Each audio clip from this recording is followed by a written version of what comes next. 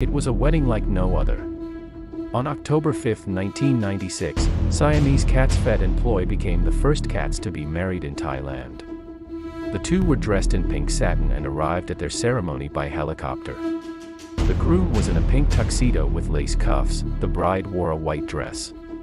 And they were carried into the ceremony by their owner Vicharn Jarat-archa, who ran a cosmetics business and had found Phet earlier that year at a spot along the Thai-Burma border. The bride and groom were considered diamond-eye cats by many people in Thailand because of their unusual eye color. These cats are said to bring good luck and prosperity to those who own them, and it certainly seemed true for Vicharn.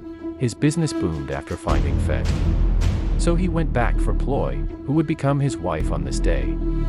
Ploy was given away as a reward for bringing good luck to Vicharn's business, and it seems she has continued doing so ever since.